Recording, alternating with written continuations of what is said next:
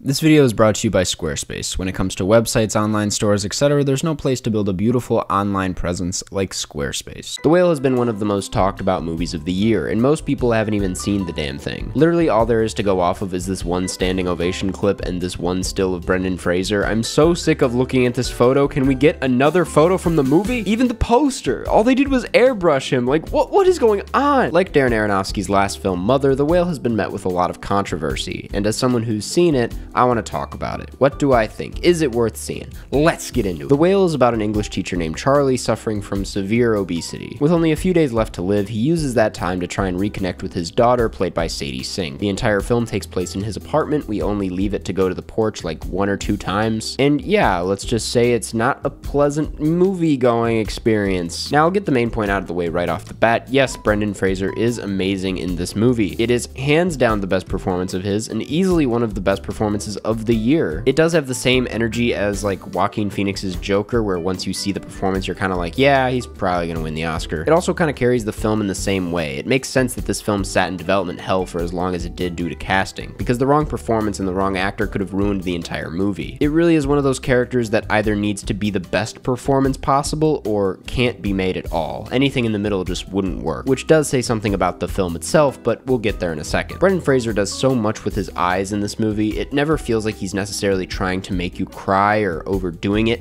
He's just coming at the performance from a very grounded perspective, and through that you feel way more empathetic than you would if he really hammed it up. That said, I honestly am pushing for him to win Best Actor, because he is definitely an actor that deserves it, and it is a performance that the movie would be nothing without. It's so easy to call it overhyped at this point, but it's not. It's a really great performance. Sadie Sink also delivers a razor-sharp performance that feels so mean. She really does come across like a young teen who is posting the worst thing you've ever seen on Facebook in 2013. It does feel a bit exaggerated, which is less on her and more on the script, but damn does she prove herself to be easily the best actor on Stranger Things. Then there's Hong Chau, who has arguably just as tough of a role as Fraser. Her character has to simultaneously feel frustrated and fed up, but also empathetic with Charlie, a balance that Chau fully pulls off here. It's a very patient performance, and she's really the only character in the film that feels 100% real and human, and I really do think Hong Chau should be getting more praise for what she does with the role. Truly every performance here is great, which is not surprising given how much rehearsal time the actors were given for the film,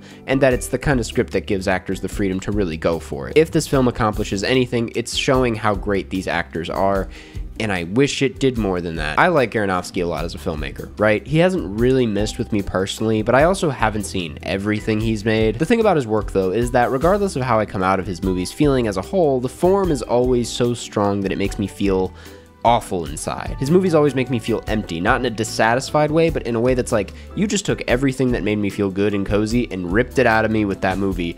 You made me feel horrible. And The Whale is the first film of his that made me feel empty in the bad way. The Whale has an ending that I won't spoil, but that definitely left me feeling unsettled and a little shaky, that certified Aronofsky feeling. But it honestly felt like it cheated me a bit, because 98% of the movie is not that. Most of this movie is not shaky or unsettling. It's depressing and it's rough to watch, but it doesn't feel like it gets into your bones like that, mostly because it is dealing with a very sensitive kind of character that should be treated through patience and through an empathetic lens. It doesn't feel like it necessarily builds up to the ending, although the ending is kind of looming over you the entire movie. I guess all I'm trying to say is that just because the ending is amazing does not make the rest of the movie anything special. It doesn't justify how dull most of this film feels. Any feeling I got from this movie, I got entirely from the actors, specifically Brendan Fraser. I feel like I'm in the minority of a lot of critics in that I don't think the movie is shot in a way that keeps this setting particularly engaging or in a way that pulls you into Charlie's mind. It definitely looks nice. The lighting and production design really drive home this isolating end-of-the-road feeling you're supposed to have, and there are subtle choices here and there that do pull you into Charlie's psyche, like when we only see the pizza man when Charlie sees him, or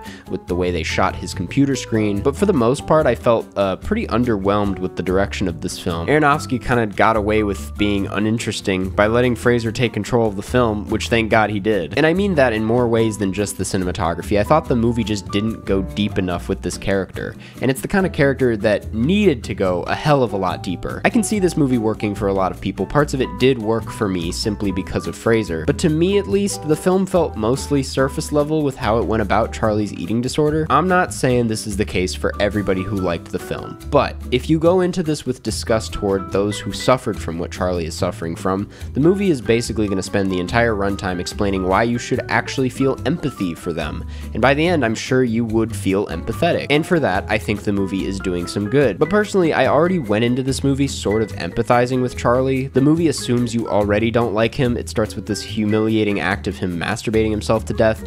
That's where we start. And it's meant to put him in this place of like, oh, look at how disgusting this is. But I don't know. Personally, I was like, I would rather just like to get to know the guy. All I'm saying is if the film actually wanted to dive deep into the subject matter, I feel like it would start where it ends. Looking at Charlie through an empathetic lens from the get-go, not spending the entire film trying to get you to empathize with Charlie. We get the backstory, we learn who the people are around him, we see them change, but for some reason it doesn't feel like a whole lot is actually accomplished through this film. We're just watching a man reflect and process his life and his regrets, which I'm sure was cathartic to the original playwright who based this off his own experience, but I don't think it translates all that well to the screen, where the film seems to come at it less from this personal introspective lens and more from a disturbing one, for lack of a better term. And that's why I like to circle this back to how amazing Fraser and Chow's performances are in this, because their faces more than their words bring this necessary heart and growth required to make this thing at all compelling. Once again, maybe as a play or maybe as just a piece of writing, this story could really work, but I don't think the way Aronofsky went about it